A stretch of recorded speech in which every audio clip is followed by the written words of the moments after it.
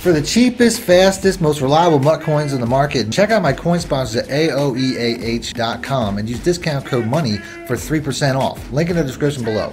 Welcome back, Money Team. This is Mad Money Shot. Sniff at the Madden Shoes as always. Got a Madden 23 update video for you guys today. Today's video, I'm going to be going over the player ratings changes that just came out for week 3. I've never done a video like this. I typically do update videos when it comes to like gameplay changes and stuff like that, but I want to give this video a try. So if you guys like videos like this, if you want to see more videos like this, hit the like button, let me know in the comment section. I'll keep you guys up to date as they come out week to week. Now, as far as these rating changes go, I'm going to give you my opinion on some of them. To me, there's a few that are missing, but I'm going to go ahead and I'm going to start by giving you some of the better ones here.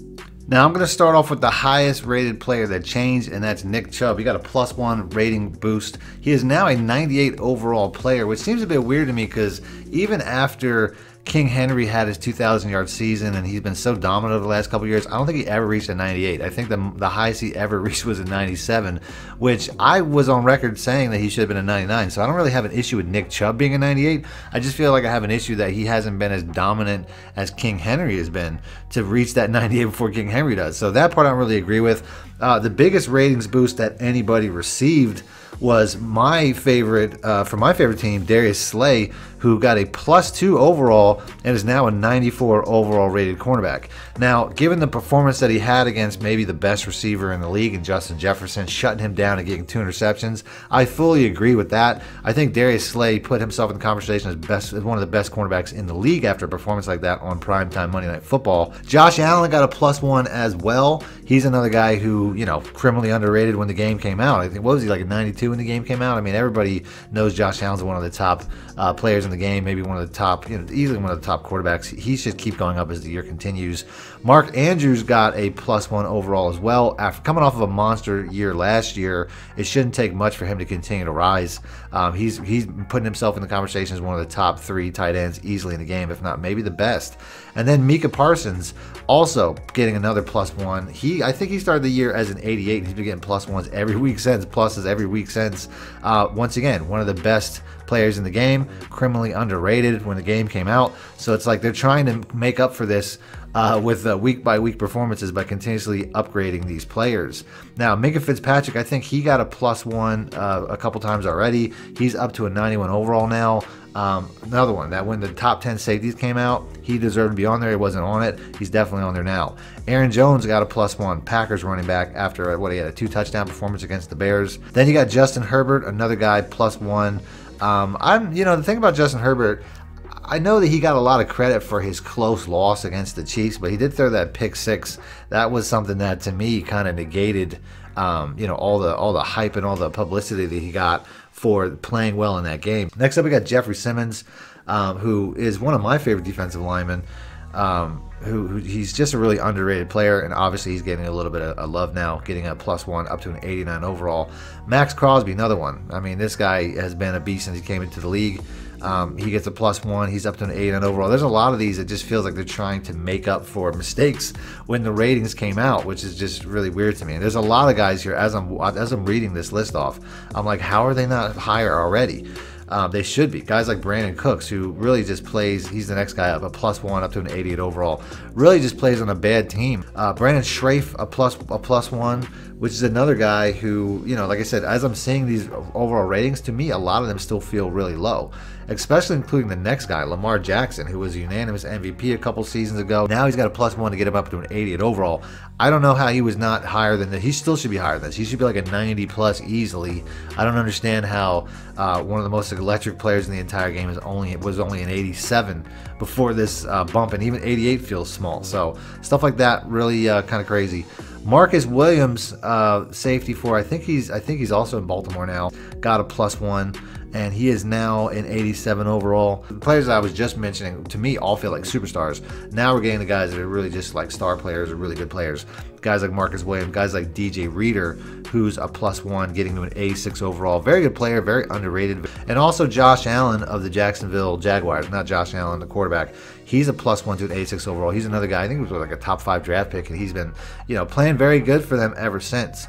But we're going to go over some of the guys that are going down, because some of these I definitely don't agree with. Guys like Jonathan Taylor, after 2 weeks, but to be a -1, I mean, he's still like easily considered maybe the best or the second best running back in the game.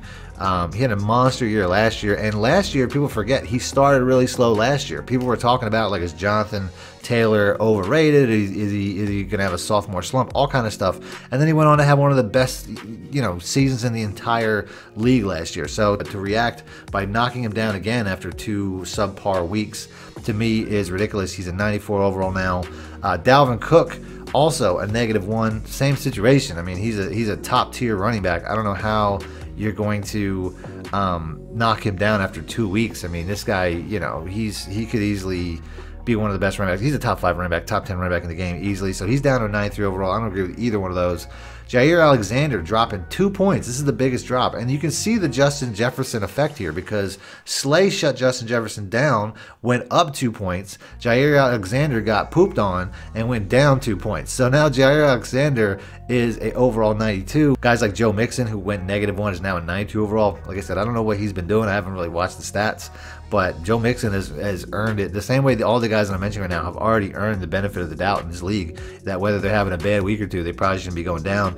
Cameron Jordan, one of the most consistent players in the game over the last decade, loses a point, down to a 90 overall. Alvin Kamara, same thing, one of the best running backs in the game. Guys, didn't he score 6 touchdowns in a game like a year or two ago? I mean, why would he drop a point? What happened to him in the last game that he's dropping to a now 89 overall, dropping a point? I mean, I don't buy that. Joe Burrow, this one I could buy, even though Joe Burrow is still one of the best quarterbacks in the game easily, especially one of the best young quarterbacks in the game easily, but for some reason he's turned the ball over like crazy. Like, that to me is worth a ratings drop. So he dropped 1 point to an 89. Chandler Jones, once again, one of the most consistent players in the league, dropped a point to an 88 overall. DeMarcus Lawrence dropping once again. That I buy. He's a good run defender too, though. But at the end of the day, yeah, I mean, he's never really been that player he was at his peak. TJ Hawkinson drops a point. Another guy who's one of the best all-around tight ends in the game. He drops down to an 88. Like I said, I don't know what's been going on with him. He's a young player. To me, he should be rising, not falling. But it is what it is. Adam Thielen drops a point. He didn't catch a single ball until the 4th quarter in the Eagles game. And then Daniel Hunter also dropping a point, which I don't really know if I understand that either. Once again, maybe he doesn't have a sack yet or something stupid like that. Guys like Jameis Winston, who has a -2, which doesn't really surprise me considering that it is Jameis Winston.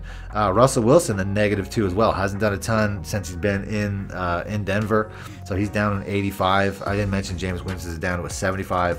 These are definitely some named players that are dropping, and +2, -2 is actually pretty big. Noah Brown +2. He's up to a 72 now. He had a 100-yard game against the Bengals, so that'll do it. Amon-Ra St. Brown, also going up 2 points to an 80 overall. Guy had a monster rookie year. I mean, the Lions don't always have a ton of good stuff coming out of there, but he had a really good rookie year. I think he had close to 100 catches or close to 1,000 yards. Really good rookie year. Definitely a good player. And then Cooper Rush with the biggest jump out of all of them. I don't really know if I necessarily agree with it. Jumped 5 points to a 63 overall. I mean, I guess he's definitely better than a 58 overall. So I can't necessarily argue with that. But you can see how a couple of Cowboys backups are getting some love after a good week 2 performance. Now, that's pretty much it. The last one that I have for you guys is rookie receiver Garrett Wilson got a jump to a 78. And that's pretty much it. Like I said, I don't really have an issue with any of these ratings, going either way. The one I do have an issue with is Jalen Hurts hasn't gotten enough love yet. The guy, I mean, if Darius Slay got all the, a +2 after his amazing performance on Monday night, Jalen Hurts should be getting a +2 after starting off the game 10 for 10. He did something that no player in NFL history has ever done. I think it was like 300 yards rushing or 300 yards passing, 50 yards rushing, and the combination of touchdowns he had or something like that. It's never been done in NFL history. So the guy had like 80-something% completion percentage, just a monster game on prime time. I don't know why he's not getting more love. You're going to give the Cowboys backup quarterback a +5, but Jalen Hurts jumped to, I think, 3rd in the MVP Vegas ratings. I think he's only behind like Patrick Mahomes and Josh Allen or something like that. He jumped all the way up to 3rd with the 3rd best odds after that game, and he had a great week 1 as well. So that's the video. If you guys want to see more videos like this, as always, hit the like button, let me know in the comments section to be a subscriber. Other than that, I'll have another video popping up that'll be more gameplay based. If you guys want to check that out, hit the link. And that's it. Thanks for watching, man. Money Shut Out. Need more help or just want to show your support? Then head over to my Patreon and join my team, where you can get exclusive content like ebooks and bonus plays, as well as early access to my vids and more. Link in the description below.